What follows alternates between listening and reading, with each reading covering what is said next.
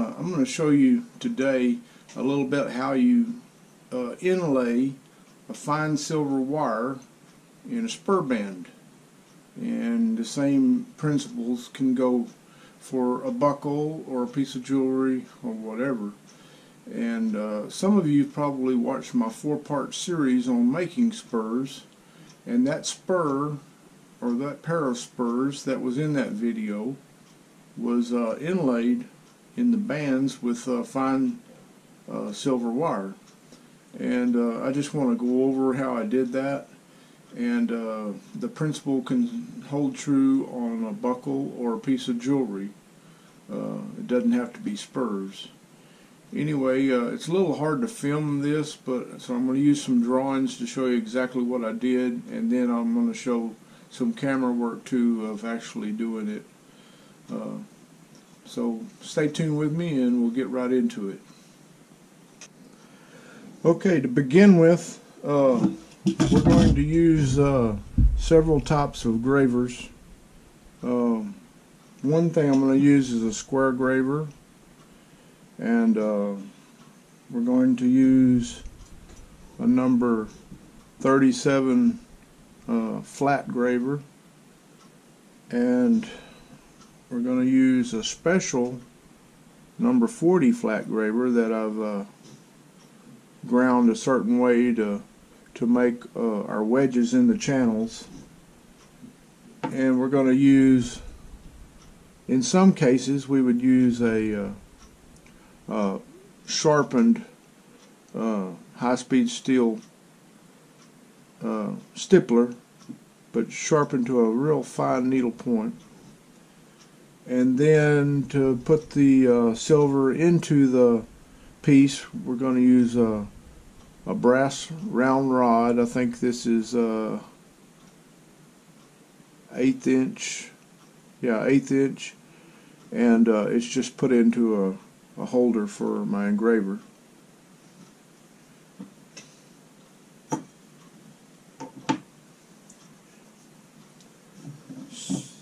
The wire we'll be using is a 24 gauge fine silver wire. You can't inlay sterling wire without a lot of difficulty. I don't suggest it. You want to use pure silver. It's 0.999 silver, and it's soft and pliable, and it will go into the channels real easy. And it measures 0.020 inch 24 gauge. We're going to cut a channel. This top diagram here, say this is our spur band. We're going to cut a channel that is about 0.020 inches wide. That's what our wire is. So that's what the width of the channel we want. And we're going to just cut this channel with the number 37 graver. It's a flat graver, this one here, and we're going to cut this channel about 0.015 inch deep. That way when we put our round 24 gauge wire down into the channel, it'll stick up out of the channel just a little bit. Okay, the next step that we will do is I have a graver here, and you can see here on the diagram at the top how I've shaped this flat graver. It's a number 40. It's got a grinded arch in the bottom of it, so you can reach down and over this channel, and then it's kind of sharpened down like this. I don't know how much you can see it on the camera there, but anyway, it goes and it'll reach down over into this channel. And what we want to do is hammer and hammer a wedge into this to look like this here, with a wide bottom and a 0.020 top. And I just use this, and I just kind of cut into that bottom edge on both sides and make this wedge like this. It's called an undercut. And that will allow our 24 gauge wire to lock in there when we hammer it down in here. It'll expand out like this. You would put the wire down into the channel, and then when you start hammering on it here, because of the pliability of fine silver, it'll flare out at the bottom and fill in these undercuts, and that locks it in there. Now, there's circumstances sometimes where I raise burrs in the bottom of these channels. You don't always have to do it, I've found.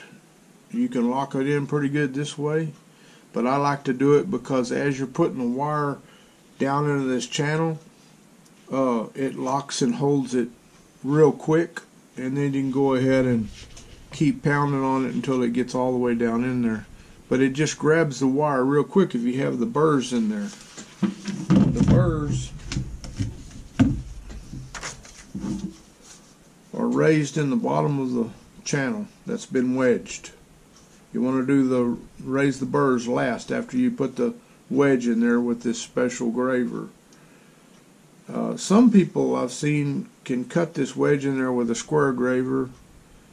I just like this. It's easy, and I can sit there and the engraver can just kind of hammer it along, and you can go pretty fast with it. Unless you got a lot of curves, like on those spurs. I did have a lot of curves. Anyway, I raise these burrs in the bottom of the channel with the square graver, and I just dig them down and peel them up. And I usually do them opposite each other, like one this way, one that way, one this way, one that way. Or you can do these two that way and these two that way. And it just makes like a bed of thorns in the bottom of the channel, like this. And then when you hammer your wire down in there, these pierce into the bottom of the wire, and then as you hammer it, those bend over and lock that wire down in there. And then as you hammer it further, it molds into the bottom of the wedge.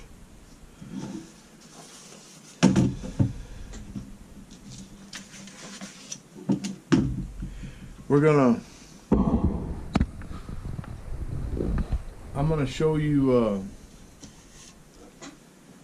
I'm gonna go over here and start on a spur, and I'm gonna show you how this is done. You won't be able to see these burrs and the wedge in there because it's too hard to film. I've already done all that on these spurs, but you'll see how I lay the wire down in there and hammer it down in there. And after you get it all hammered in there, you just go over it with the brass punch, this here, and that's how you hammer it down in there. You just keep hammering it until it's pretty much level with the top. It'll be a little bit above the top. And then we take a sanding disc and we go over that and sand it off smooth.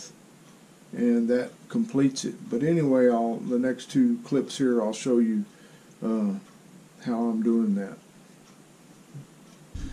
Okay, I forgot to say one thing about the stippler that I was talking about.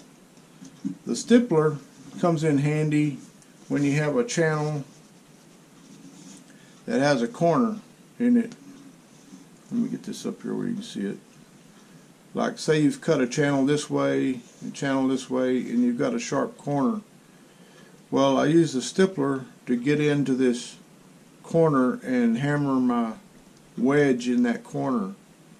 The square graver, the flat graver, the 40 special grind 40 flat graver, you can wedge it this way and wedge it that way, but you can't get right in the center of that corner back there. So I use the stippler to just punch kind of a hole back in there to where that silver can go up in there when I hammer it down in there. Same way over here. You can also use this to raise those burrs in places that you maybe can't get your square graver down in there. You can slant this stippler at a slant and kind of raise a burr with it too. I've done that a lot.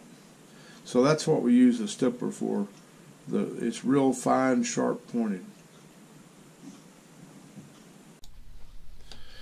Okay, we've prepared the channel like I showed you in the previous clips with the drawings, and we're laying this fine silver wire into that channel, and we're punching it in there with this 1/8 inch brass rod, a little at a time, just working it down into that channel. And that rod is mashing it down into those wedges and those burrs that we put into the channel. And you just keep following this around and work it slowly. Make sure you get it down right in the center of the channel, and then hammer it down to where it locks in. It should lock in real fast with those burrs in there, and it's going to come out just a little above the surface of the band. And then when you get to the end, you can just keep punching on it and the wire will break right off at the finishing point.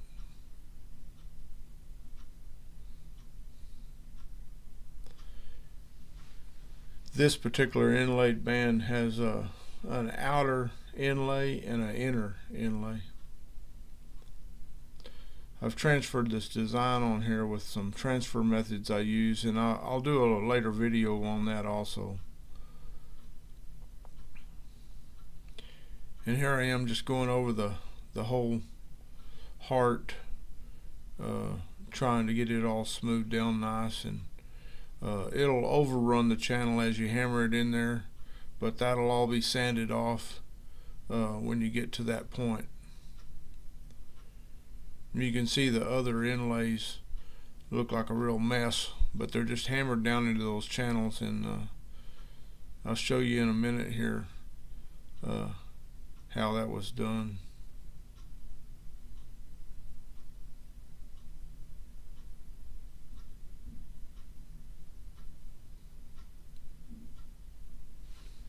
Just keep working it there.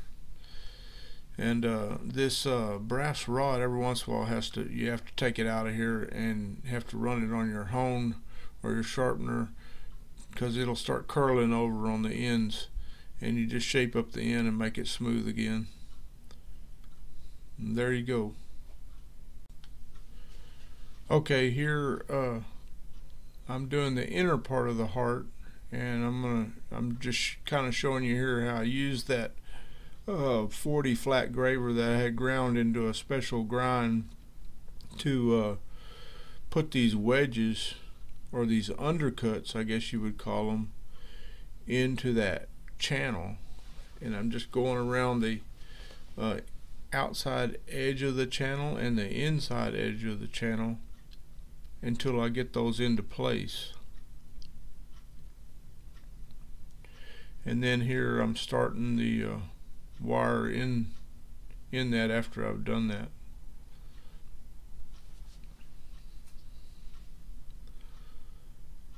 And again, like the outside of the heart, I just work it around slowly. It's a little bit more difficult on a real small piece like this, but you just patience and you'll get it all in there.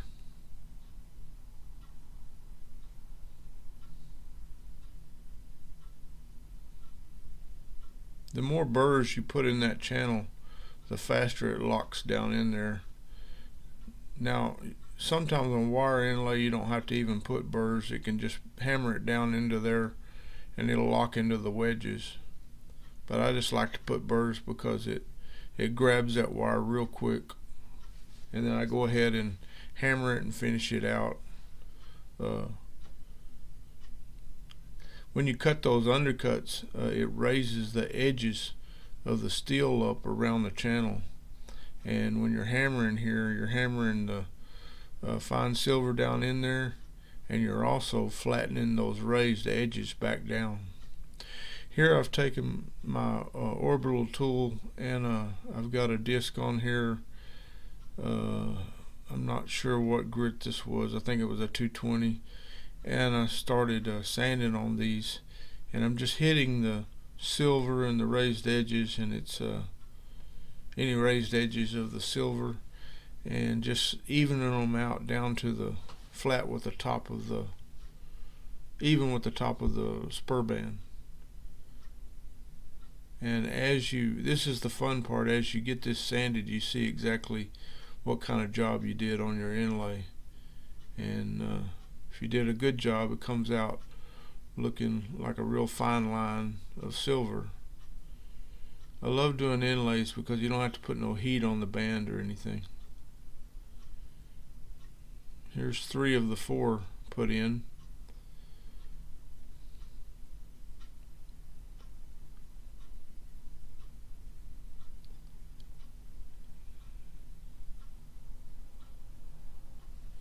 And then this is the finished product. The inlays are all in these spurs.